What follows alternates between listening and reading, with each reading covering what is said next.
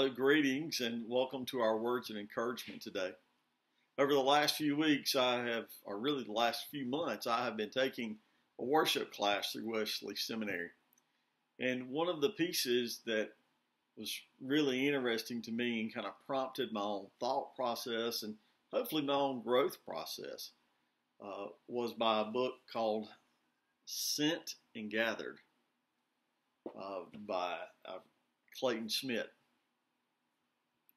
And Dr. Schmidt talks about how what we do in worship ought to impact what happens to us, and really an ongoing process, not just in a worship service of an hour each week, that our worship ought to continue into every part and every day of our life.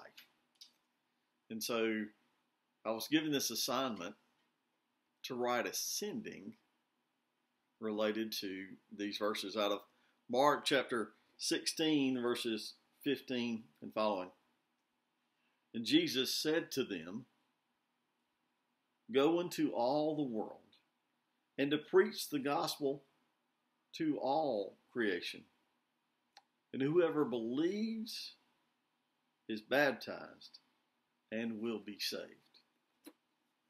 Now, Dr. Schmidt goes on to talk about how important missions is, that really our worship ought to be tied to our mission as the church. And I think probably anybody who knows me understands and grasps that mission is just part of who I am. It's part of my own Christian faith. I get it, I relate, and I understand that context.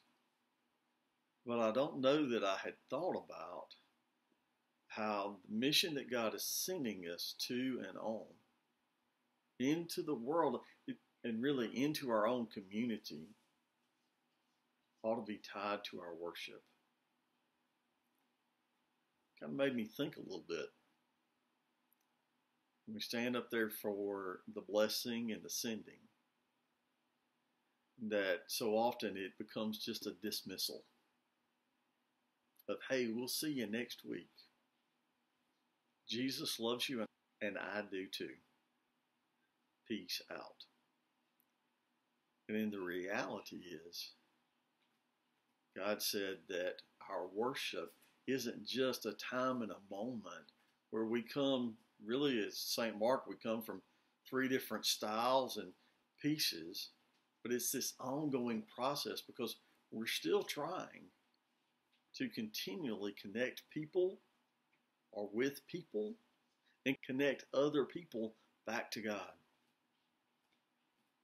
And so I hope as you experienced worship yesterday that you experienced this piece of God's hope and His peace going beyond Sunday at whatever time you were worshiping.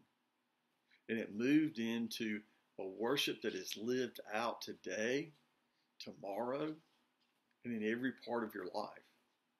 Because worship isn't just a single moment in time. Our worship is part of every moment in time as a Christian follower. So as you go out today, may you be sent by God. May you be called into His mission field to live out your faith each day, each moment to the people that God places in front of you for this time and this place and this moment. Go and worship as a sent people, the people of Christ. Amen, and God bless.